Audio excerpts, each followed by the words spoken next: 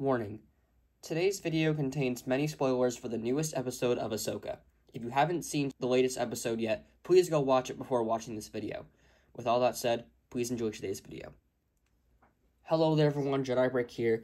Today I'm going to be doing a little showcase of some of the characters that were in the latest episode of Ahsoka. I'll be showing you guys the customs that I put together for them, and just kind of my thoughts on the episode as well. So with all that said, let's get into today's video. So the first minifigure up isn't really a spoiler character. Here we have Sabine, and this is kind of when she was off in the desert looking for Ezra. She was riding on that, not really even sure what to call it, that big animal thing. And she had that little side cape on her shoulder. And I just wanted to replicate that in Lego. So what I did was I took one of these kind of thinner brown capes. This is from the Mandalorian Battle Pack from 2020, I believe, and just put that there on the side. So normally it would be on the back, but I just moved it over so it would be covering one of her arms, and I think that looks really nice on there. I really like the way that came out. Nothing really crazy with this minifigure. You can see that I did add the arm printing on one of my previous videos. That's from the updated Beskar armor of the Mandalorian. So not too much going on with this minifigure, so let's get on to the next one. So the next figure we have here is one of Grand Admiral Thrawn's stormtroopers from the Star Destroyer, and from one of the shots you could see a lot of them had like warrior paint and stuff all over their armor, a lot of dark red and stuff. I didn't really know how to replicate that in Lego, like while showing it is a stormtrooper, so I went with one of the more like sand battle-worn troopers. So what I did here was I took the legs and the helmet from one of the older sand troopers. You can see the Rogue One style stormtrooper helmet right there. And I just took one of these torsos. I think it's from a stormtrooper battle pack. Not really sure which one that's from, but it is a stormtrooper torso, I believe. So I think that just looks really nice. You have like some blaster bolts, some scratches and stuff on there. And on the back you can see some more damage to the armor. And I really like the helmet that I chose to really make it look old, because they were trapped on that planet for a very long time, and I just think that looks really nice. And here we have probably the most anticipated character in all of the Ahsoka show, Grand Admiral Thrawn. Now, I did make a video about making this exact minifigure on my channel, so I won't get too far into like the details and stuff. All I did was I took the Grand Admiral Thrawn minifigure we got in the Phantom 2, and I put some dual molded legs on there with black on the bottom and white on the top, and I just took some of these gold epaulette pieces and I just put that on top of the neck. See how that would go on right there. So nothing really crazy with this minifigure.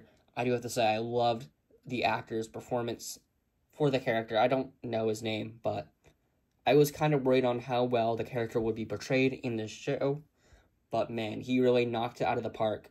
It really felt and sounded like Thrawn. Like, it was just incredible. Like, 10 out of 10. I loved it. And here's the final minifigure for this video.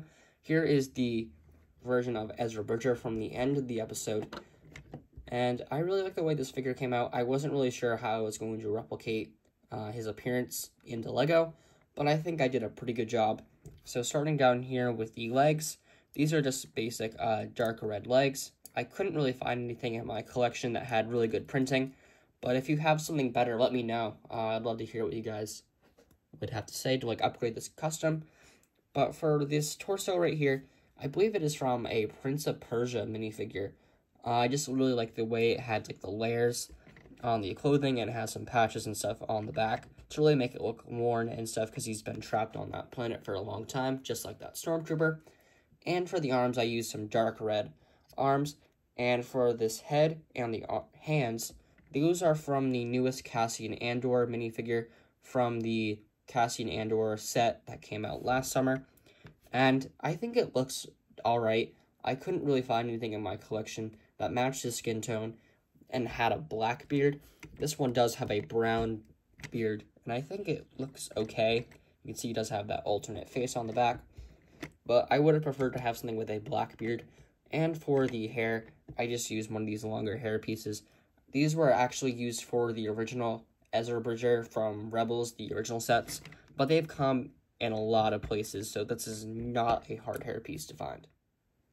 And there you have it. That is how you can build a few of the minifigures that appeared in episode 6 of Ahsoka. I really loved this week's episode. I think I liked last week's episode just a little bit more, mostly because of all those callbacks and stuff to the Clone Wars. But this episode was amazing too. The build-up to Thrawn and his introduction, that was just incredible.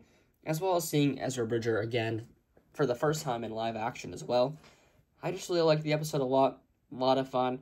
I was on the edge of my seat the entire time. It was a lot of fun, and I cannot wait for next week's episode. With all that being said, hope you guys liked today's video. Please leave a like and subscribe if you did. Also, be sure to check out my live stream this Friday, the 22nd, at 5 p.m. Eastern Time. I'm going to be building the Phantom 2, which comes with this Grand Admiral Thrawn minifigure.